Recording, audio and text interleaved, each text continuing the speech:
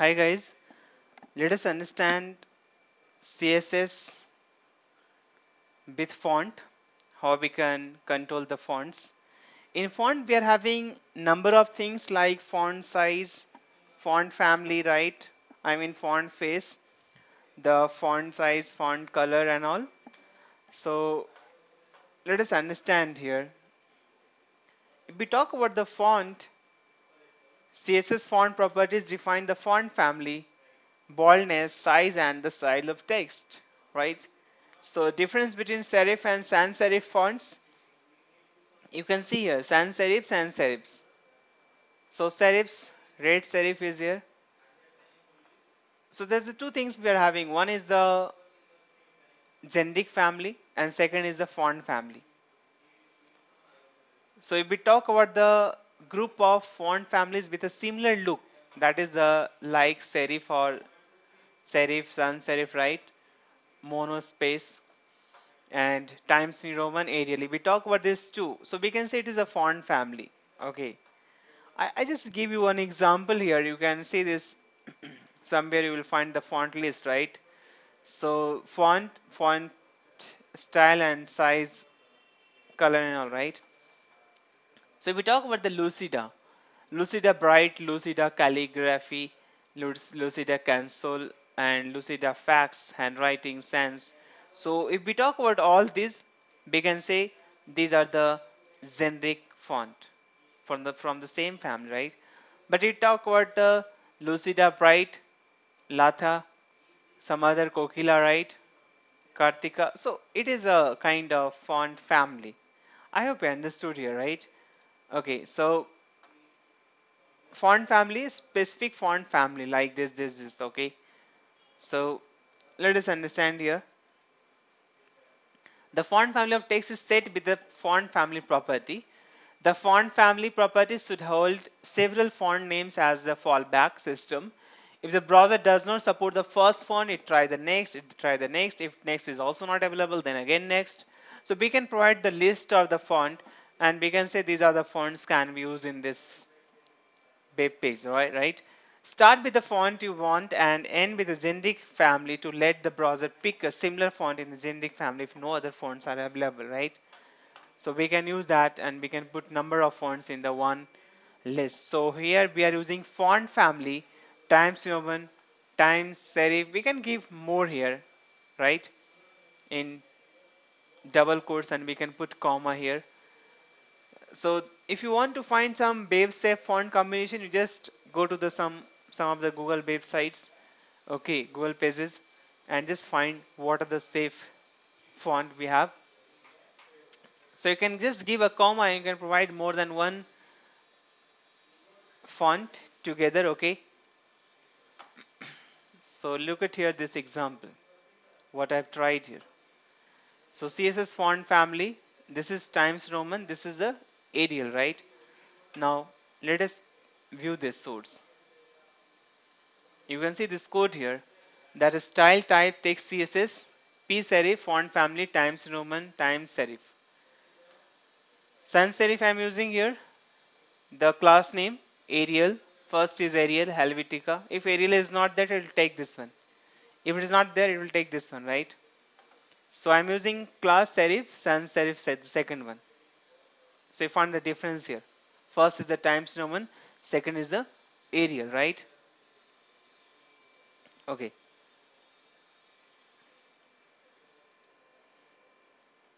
Now another is the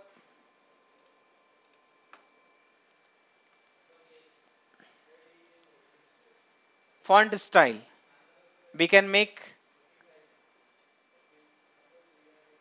take some kind of italic, oblique, little incline, and the normal is there, right? So some other like bold and all. So you can see here p dot normal. I just made one say paragraph normal class and say font style normal, font style italic. So we can use any of this, right? Let us see this example here. So you can see this is normal, this is italic, and this is oblique, right? Now you can see the code here, that what we are doing here. So here I have say font style normal, right? And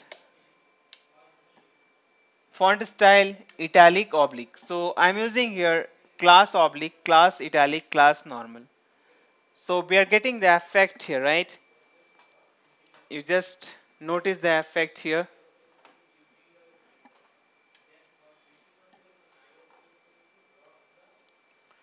So this is normal, italic and oblique. It's almost similar to italic only, right?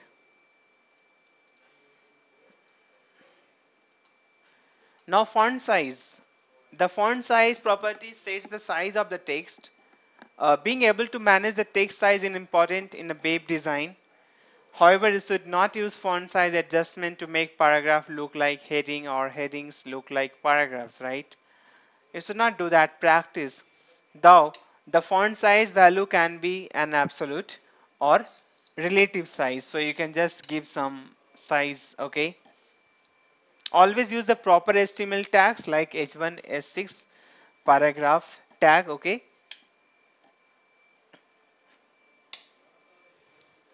So font size, absolute size. Set the text to a specified size, okay? Does not allow a user to change the text size in all browser. So bad for accessibility reason, right? Absolute size is useful when the physical size of the output is known. Relative size, set the size relative to surrounding elements. So according to the some other elements, what are the size they are having, it will take from that. Allow user to change the text size in browser. So if you do not specify font size, the default size for normal text like paragraph is 16 pixel, and 16 pixel as we know equal to 1 em. So this is the, there are some kind of measurement we are having for the font. So sometimes we can use pixel, sometimes we can use em, right? Sometimes percentage and all. Let us see this example here. So you can see the heading is bigger, bigger, and then like just keep decreasing the size here. Just view the source. Here I am saying 40 pixel, 30 pixel and 14 pixels. So according to this font size, I am getting the bigger size here in the output screen, right? So there are different concepts, there are different kind of measurement we are having. To avoid the resizing problem with Internet Explorer, many developers use EM. So if you're having size, font size equal to 1 EM and 2 EM, so it will not have a resizing. So resizing problem is gone. The EM size unit is recommended by the W3C. So there's a recommended unit for size. So it is equal to 16 pixel, okay? The size can be calculated from pixel to em using this formula. So pixel by 16, you can get that much em, right? So it is not a problem that how we can. If you're saying 32 pixel, okay, just have a 2 em, right?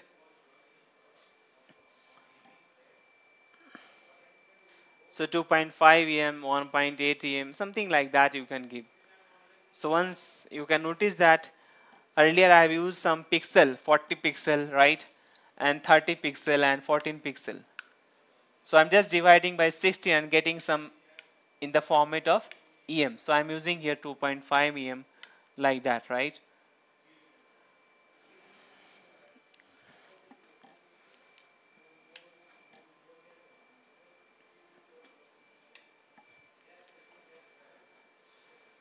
So the solution that works in all browser is to set a default font size is a percent for the body element. So you can say body font size 100% and H1, H2 and P. So 2.5 em and we can pass it here, right? So once we go to body and say font size 100%, the problem will go, resizing problem, right?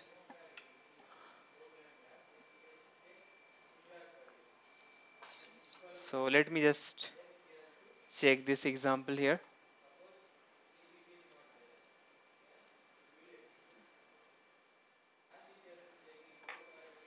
You can notice here we are using some EM kind of things, right? Isn't it? So just right click and view source. So I'm using this.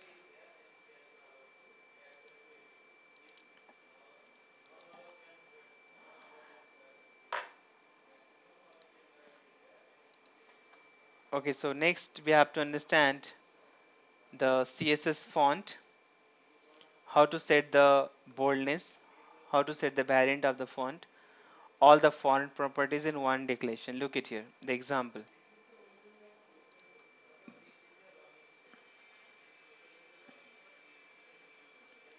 So we'll see this example here, view source.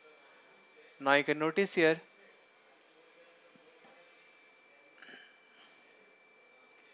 we are having normal text, right? It is little lighter than the previous one, and this is the bold, right?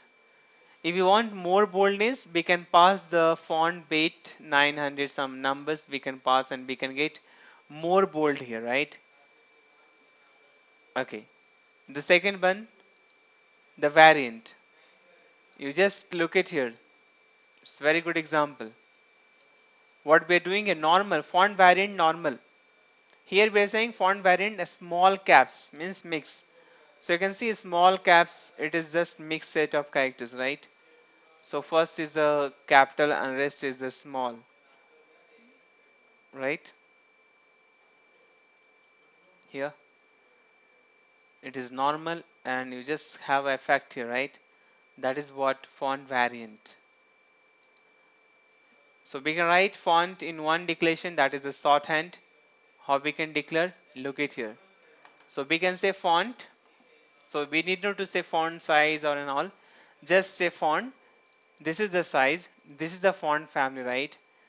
Similarly more. We have italic, bold. 12 pixel is the size. 30 pixel is the height. Okay. And this is a font. So all we are specifying in once, right? This is the font shorthand. Okay. And you find the effect here. Arial times Roman we are getting now. Right? Good. So you see font, we can have a dismiss properties for the font, right? So we can say font style, font variant and weight, font size and line height. We can specify here what is the line gap here, right?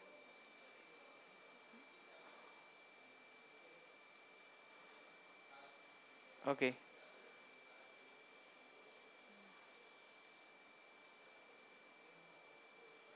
So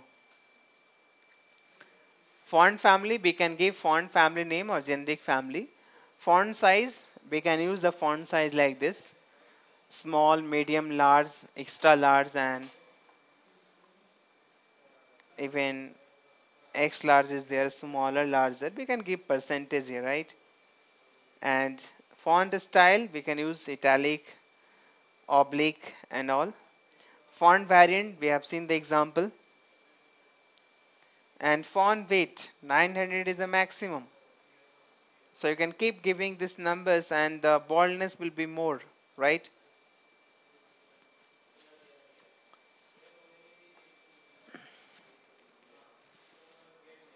See one more example with the CSS font property here.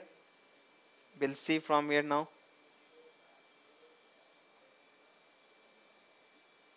So look at this example, same thing as I discussed here. We are writing all together. That is a shorthand of the font, CSS font, right? Okay.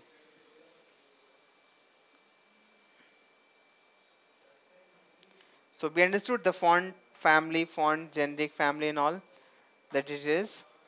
So it helps us to how to apply the font details, font size, font family and all. Okay. So that's all about understanding the font with CSS. And next we have to understand CSS link, how we can give effect to the link anchor tag. Okay,